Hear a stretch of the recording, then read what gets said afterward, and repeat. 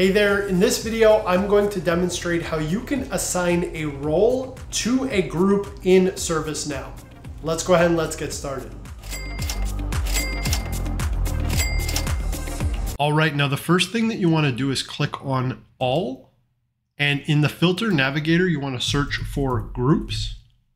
And then you want to scroll down to the very bottom of your menu here, and you want to click on the Groups option that is nested under the User Administration menu group. Now I'll go ahead and click on this. And then this is going to bring up a full list of the groups that exist in your ServiceNow instance.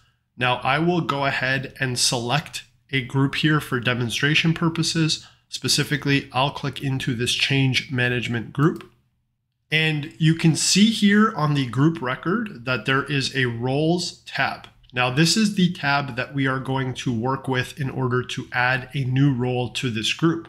Now you can see by default, this particular group, Change Management, only features one role, and that is the Change_Manager role. Now to add a role to this group, you want to click on the Edit button, and you want to search for the specific role that you would like to add in the collection field here.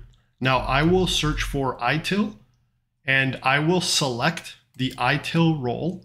And to add it to this group, you want to select it and then click on this arrow here. And you can see here that it has been added to this role. And if you wanted to remove it or remove another role from this group, then you would just select it here in the roles list and then click on the arrow. And you can see here that it removes it. Now I'll go ahead and add it again. And to commit this change, you want to click Save.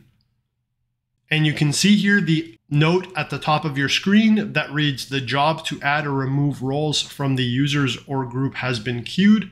Now again, depending on how many roles and permissions are being inherited by this group from the addition of the role, this could be done instantaneously, or it might take a couple of minutes. Now, if you're finding this tutorial helpful, I also have another video that demonstrates how to assign a role to a user in ServiceNow. I've included a link to that video in the description below, or you can just go ahead and click that card in the upper right-hand corner of your screen and check it out once you finish watching this video. Now I'll go ahead and reload this record by clicking on the Additional Actions button and then clicking on Reload Form. And you can see here that the itil role was now added to this group. Now what I've done is I've navigated to a user record, and you can see here this user Andrew Jackson currently does not belong to any groups. Now I've clicked on the group tab, and I'll go ahead and click Edit.